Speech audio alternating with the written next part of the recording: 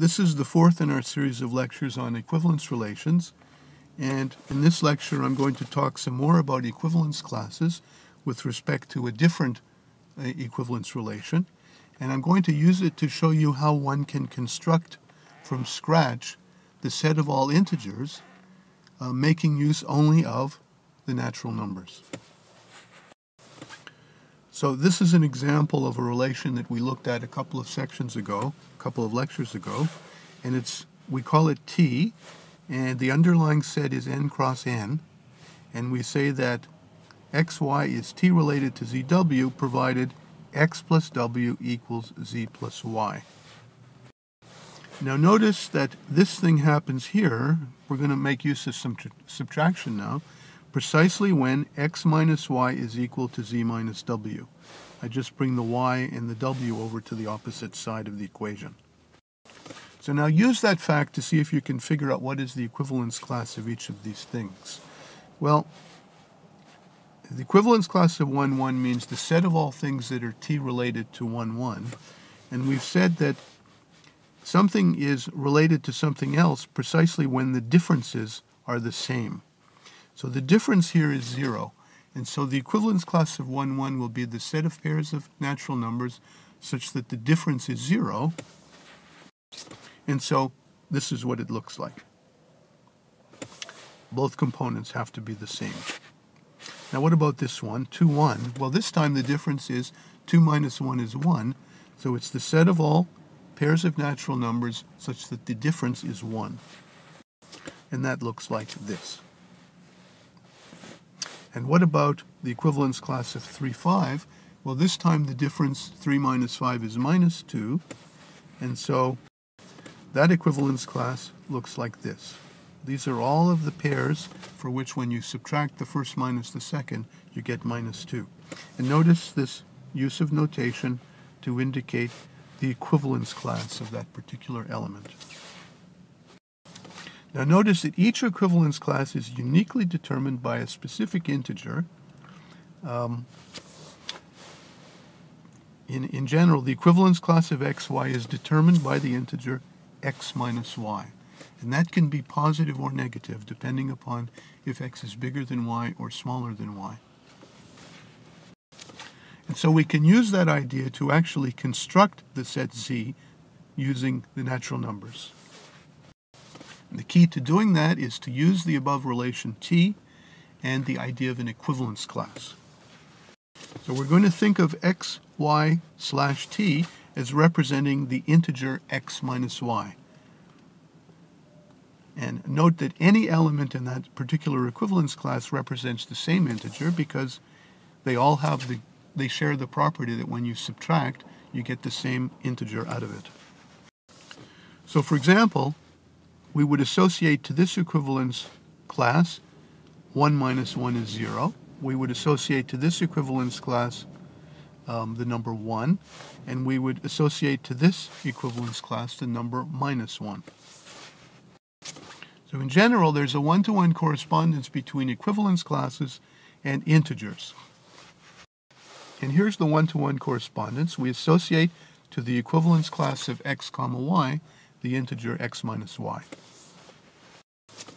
So what remains to discuss, now that we've represented the set of integers in terms of the set of equivalence classes, we also have the operations of addition and multiplication on the set of integers. And the question is, how can we associate addition and multiplication to equivalence classes? In other words, how can we add two equivalence classes and multiplying two equivalence classes, so if we associate the corresponding integers, the addition and multiplication works out the same. So let's begin with addition of equivalence classes. Say we have these two equivalence classes.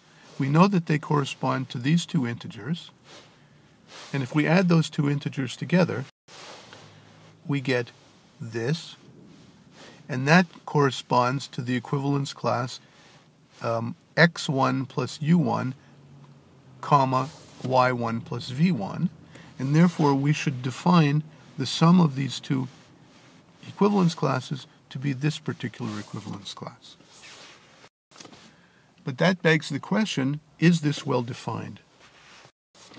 In other words, let's say we have two different ways of representing the same integer. Suppose we can write it this way or this way, and suppose we can write this integer in this way. Okay? There are lots of ways of writing an integer as a difference of two natural numbers. Now we need to know that if we represent these integers in different ways, then when we add up the equivalence classes according to the rule that I've given above, that you get the same thing. In other words, we need to know that this equivalence class is the same as this equivalence class. If it isn't, then the above definition of addition of equivalence classes won't correspond to addition of integers. Well, in fact, it turns out it is true that these two things will be equal, and we're going to return to a proof of it in a later section. Now, what about multiplication of equivalence classes? How can we do that so that it corresponds to multiplication of integers? So, say we, once again, give ourselves two equivalence classes corresponding to these two integers. If we multiply these integers together, we get four terms. If we group them in this way, in other words, we write it as a difference of two integers, that tells us that this product, so this one corresponds to this equivalence class, this one corresponds to this equivalence class, and this one corresponds to this equivalence class. And so we should define this product in this way. So just as for addition, we have the question, is it true that this product is well defined? In other words, if we give ourselves two different ways of writing the same integers, then is the resulting equivalence class that we get the same regardless of how we represent those integers? This one is a little bit harder to prove than the one for addition, but it turns out it is true, and I'll show you a proof of that in a later lecture. We're going to leave it at that for now. I just wanted to show you in this lecture how one can do a construction of the integers from the set of natural numbers, and the device for doing that is this particular equivalence relation and its equivalence classes. Later on, we'll see that one can also show, using the appropriate equivalence relation, how to define the set of rational numbers from the set of integers.